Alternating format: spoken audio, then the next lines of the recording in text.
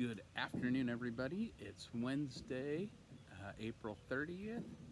It's a little bit of a gloomy day, but it is another day that the Lord has made, and let us rejoice in it.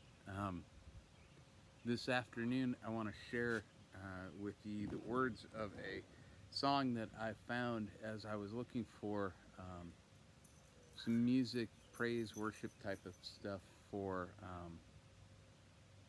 creation care, and it's by a gentleman by the name of Wendell Kimbrough. He's the worship leader of a church down south, and the name of the song is "Rejoice in All Your Works," and it's based off of Psalm 104. And so I'm just going to share verse 1 and the chorus.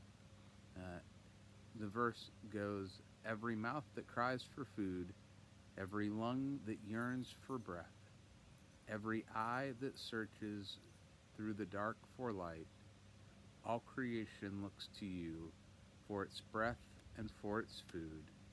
From the goodness of your hand, we're satisfied." And the chorus is this: "Oh, rejoice in all your works, King of heaven, King of earth. Every creature you have made declares your praise.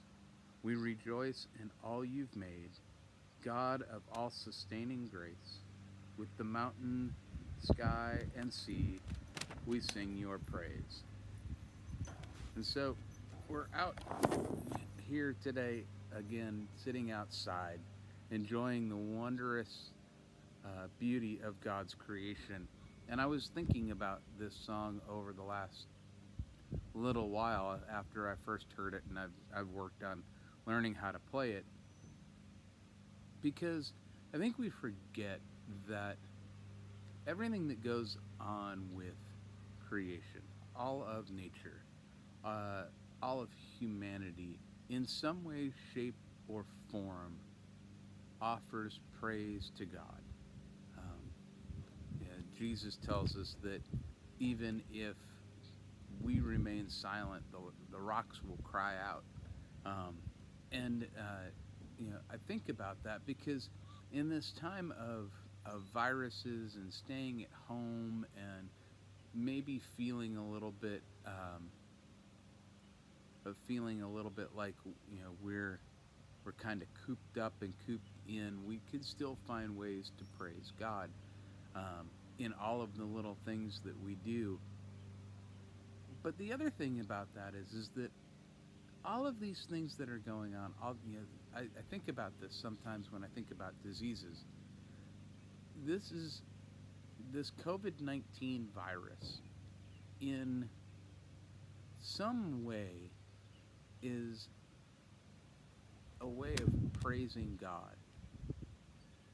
Maybe in the quarantine and time out that we've taken, we've found a way to offer to God praise and rejoicing because we have been able to take a step back to look at our lives differently, to understand what it means to care for others in new ways, what it means to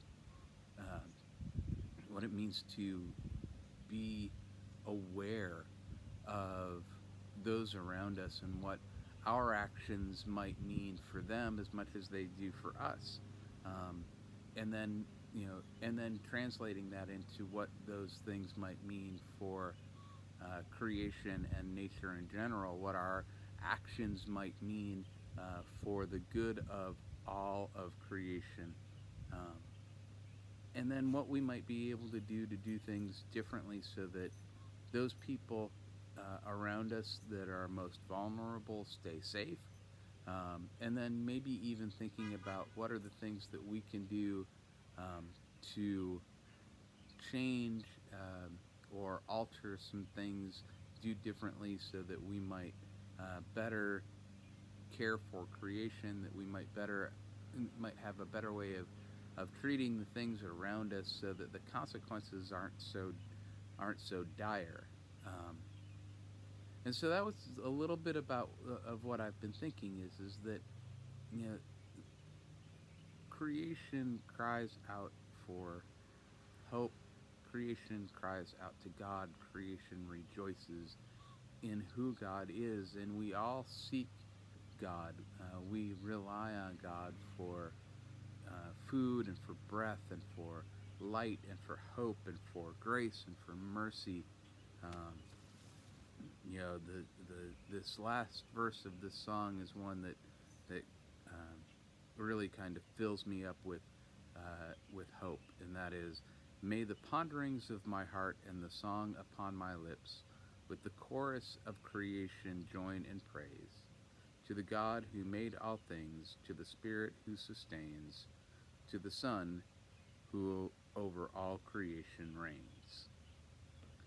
God is with us. God is in all of this. And there are ways that we can rejoice, that we can give thanks for the things that we're going through, um, by really considering the things that we need to change, so that uh, we can better love and care for one another. Um, and so rejoice. Take some time and sing and praise. Maybe lift a glass if you're joining us for virtual happy hour, or even if you're not. Um, Maybe going out and walking in the beauty that is nature, and sharing in some time uh, to do that. Let us pray. Gracious God, we lift our voices in praise to you. We know that you are the God of all sustaining grace, and we sing our praises to you. Let our voices join with all of creation to show our love and our gratitude for all that you have done and for all that you are to do. In this time of isolation, this time of being separated, we ask that you are present with those that we cannot be present with, that you give us the courage to think deeply about what it is that we might be able to do differently, so that we care for and are aware of all of creation in new and different ways. We ask these things through your Son, who is with you always, and through your Spirit that flows through all things. Amen. We will see you all tomorrow. Blessings.